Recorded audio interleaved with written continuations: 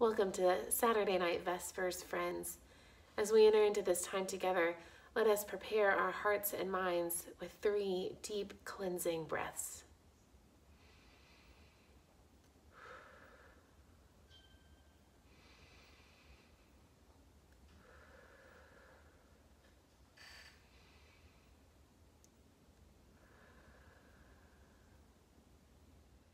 Jesus loves me, this I know, for the Bible tells me so.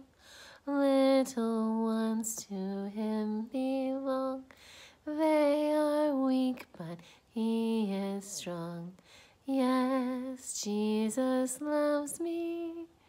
Yes, Jesus loves me. Yes, Jesus loves me. The Bible tells me so.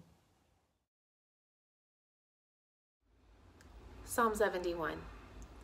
In you, O Lord, I have taken refuge. Let me never be put to shame. Rescue me and deliver me in your righteousness. Turn your ear to me and save me. Be my rock of refuge, of which I can always go. Give the command to save me, for you are my rock and my fortress. Deliver me, O my God, from the hand of the wicked, from the grasp of evil and cruel men. For you have been my hope, O sovereign Lord, my confidence since my youth. From birth I have relied on you. You brought me forth from my mother's womb. I will ever praise you.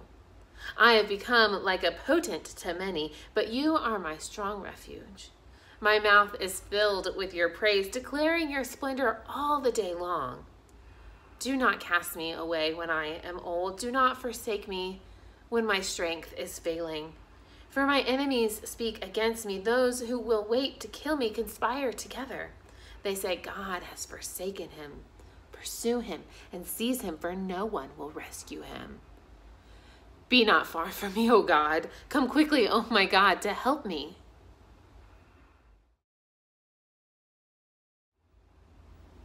Acts chapter 4, starting at verse 23.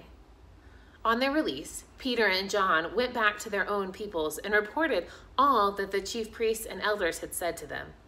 When they heard this, they raised their voices together in prayer to God. Sovereign Lord, they said, you made the heaven and earth and sea and everything in them.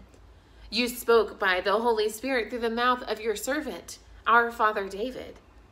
Why do nations rage and the peoples plot in vain? The kings of earth take their stand and rulers gather together against the Lord, against his anointed one.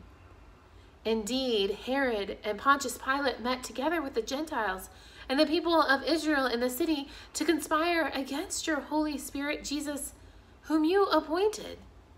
They did what your power and will had decided beforehand should happen. Now, Lord, consider these threats and enable your servants to speak your word with great boldness. Stretch out your hand to heal and perform miraculous signs and wonders in the name of your Son and your Holy Spirit, Jesus. After they prayed, the place where they were meeting was shaken, and they were filled with the Holy Spirit and spoke the word of God boldly. Thank you for joining me for Vespers tonight. I have loved this time together. Now, let us end in prayer by repeating after me. Dear God, thank you for this day. Watch over me as I sleep and help me to be your child tomorrow. In your name we pray. Amen. Sleep tight, friends.